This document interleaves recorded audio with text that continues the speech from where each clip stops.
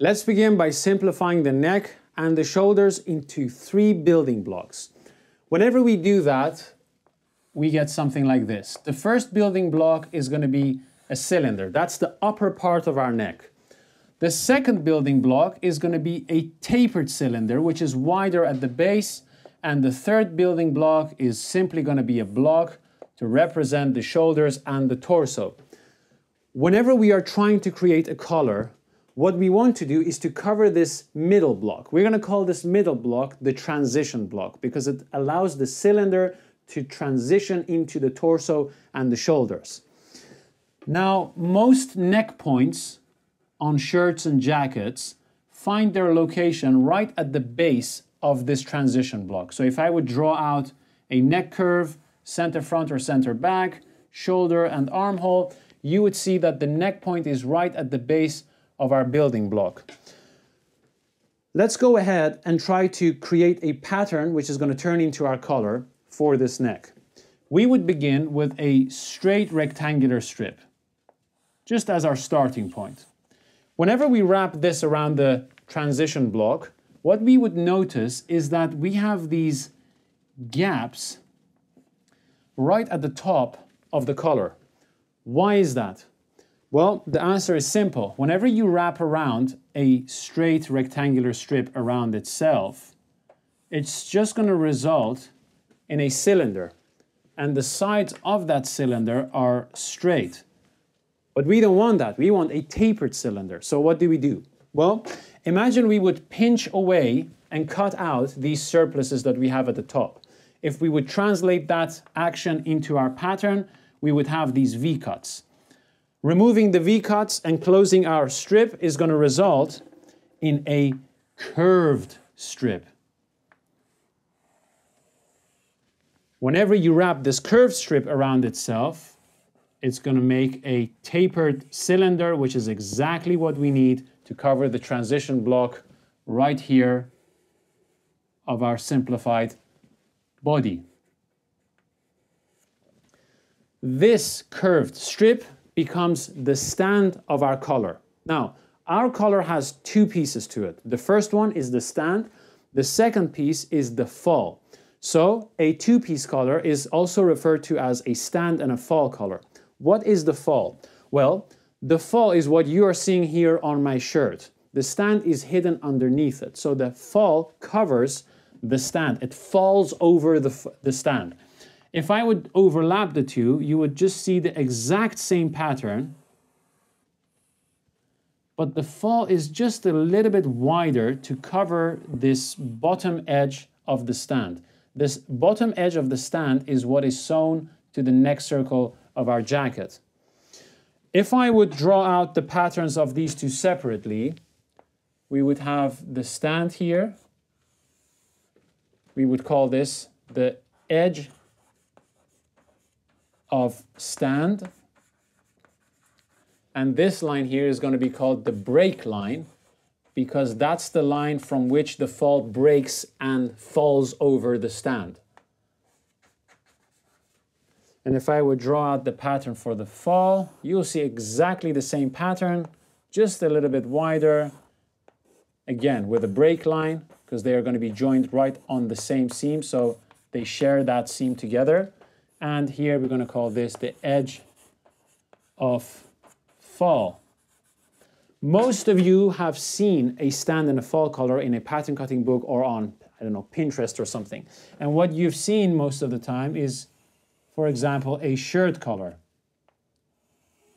Here we have the stand, buttonhole, and then the fall is usually mirrored upwards like this. And depending on the design, it's shaped according to whatever line we have. So what you see here is a shirt collar, and I'm sure that you can see the resemblances between what I've created here. The only difference is that the fall here is flipped upwards. But whenever they are joined, the fall just falls down and covers the stand. Now, something I have to note is that these edges of the fall can be shaped to whatever design specification you have. It won't affect the shape of the tapered cylinder. So you can create whatever design you want if you want to get fancy, and it won't affect the technical structure of the color. However, if you start to mess around with these break line curves, then you are changing the severeness of this taper. Before we focus on the severity of the taper, let's just recap everything in the real world and see how this scenario plays out with actual real materials. So we're at the mannequin, and I want you to do two things for me. First of all, ignore this seam that we have right on the neck, because that was put by the company that made this mannequin and it's not relevant to my explanation. The second thing is to look at this green strip that I've sewn on the fabric, and that is our transition block. Now, this is of course a mannequin with a lot of curves, and you may wonder where the transitional block on your mannequin or on your neck would be. My answer is there is a range. Sometimes it's slightly lower, sometimes it's slightly higher. Usually, on average, it's right in the middle where the neck curves into the shoulder. Having said that, let's begin by covering our transition block with our first pattern, which is our straight strip. Whenever we align the edge of our stand with the base of the transition block, like that, what you will notice, first of all, is that the stand is standing straight. And there is, like I mentioned, those big surpluses that we have right on top of the collar. It's here on the sides and on the back. This is not because I'm holding it loosely. If I would hold it tight, the pattern would simply just fade away, drift away from the actual curve. So aligning it with the curve results in these surpluses. If I would pinch all of these surpluses out and create a new pattern, what I would do is create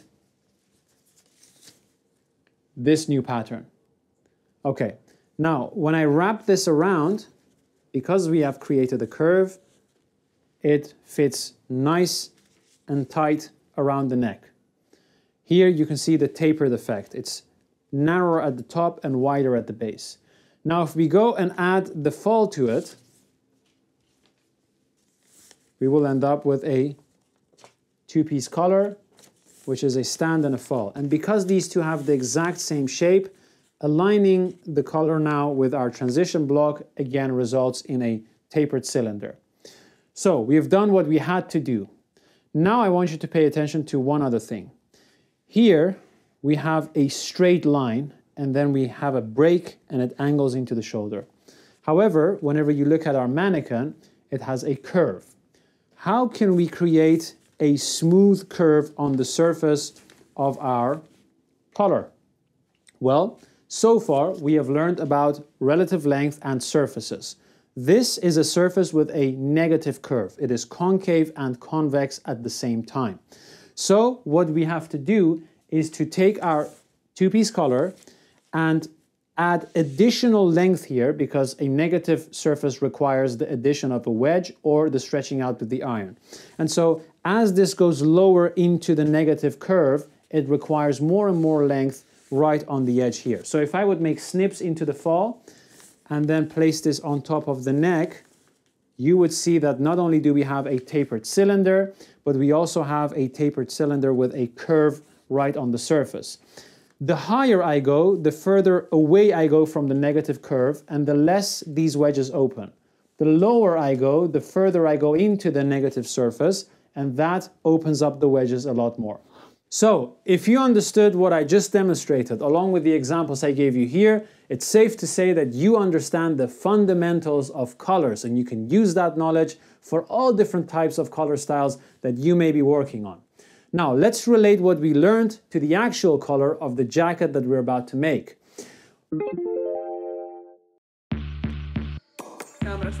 Geluid staat aan. We're planning to make the most comprehensive series on tailoring that has ever existed, available for the entire world.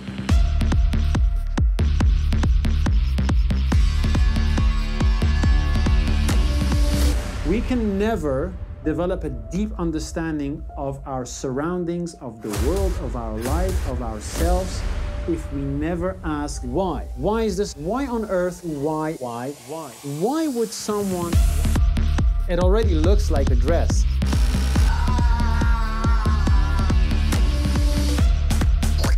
Every single step is formulated and clearly articulated. Direction.